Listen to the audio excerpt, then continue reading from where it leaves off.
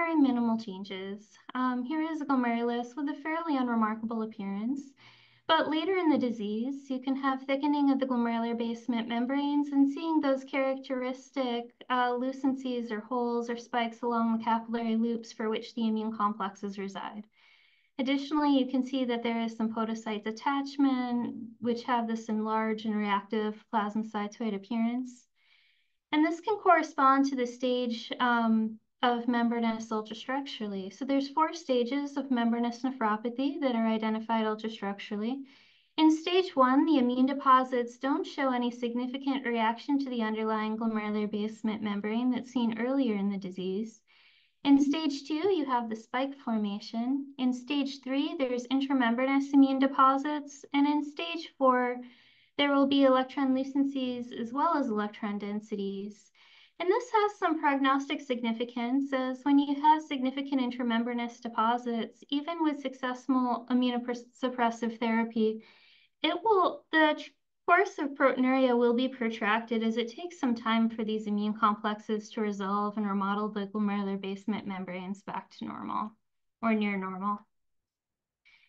Membranous nephropathy within any antigen and podocytes will show a diffuse and global granular capillary loop pattern for IgG. And ultrastructurally, we can see here global subepithelial deposits. This particular example shows stage 1 immune deposits. And this pattern is relatively nonspecific and is seen within multiple podocyte antigens. And so from the immunofluorescent findings alone, you may not necessarily be able to identify which antigen type it is without further immunostaining. Membranous nephropathy and podocyte antigens usually has similar intensity of C3 staining to IgG, and this could be important because some membranous antigens actually have less C3 staining, which are the protocoherent antigens that we'll discuss later. In 2009, there was a landmark discovery by Dr. Waguespack at Boston Medical College that the phospholipase A2 receptor was the dominant antigen in membranous nephropathy. This was identified through serum immunoprecipitation with human glomerular extract, and that showed reactivity from the patient's serum with a 185 kilodalton band, of which corresponded to phospholipase A2 receptor. PLA2R co-localized with IgG within the glomerular immune deposit, showing that they exist in the same space, and 70% of patients had reactivity against this protein. THSD7A was also identified by this methodology in 2014. Immunostaining can identify an antigen type on a kidney biopsy. Here's what you would see for PLA2R and THSD7A.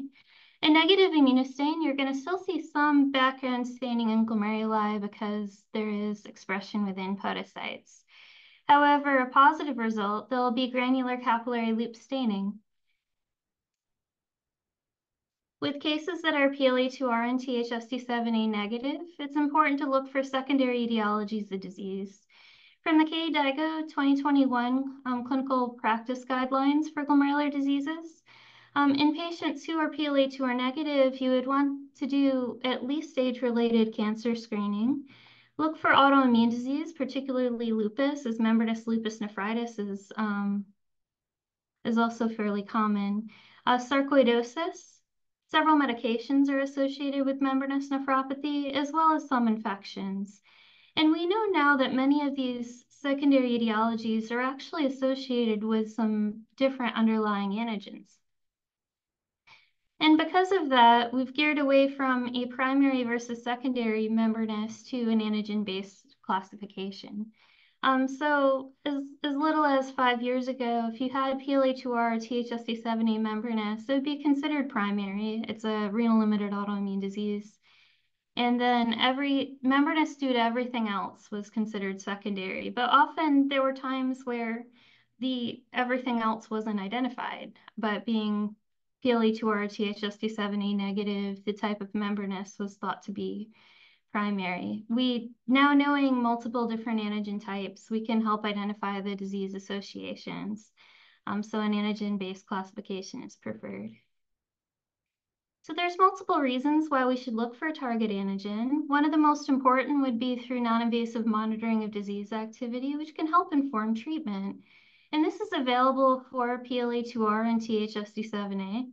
While not yet available for other antigens, they likely will be in the future, as there has been serologic detection among multiple new identified membranous antigens, but will take some time to identify performance characteristics of serologic assays, collect patients at multiple different time points, particularly for rare antigens that could take a long time to do.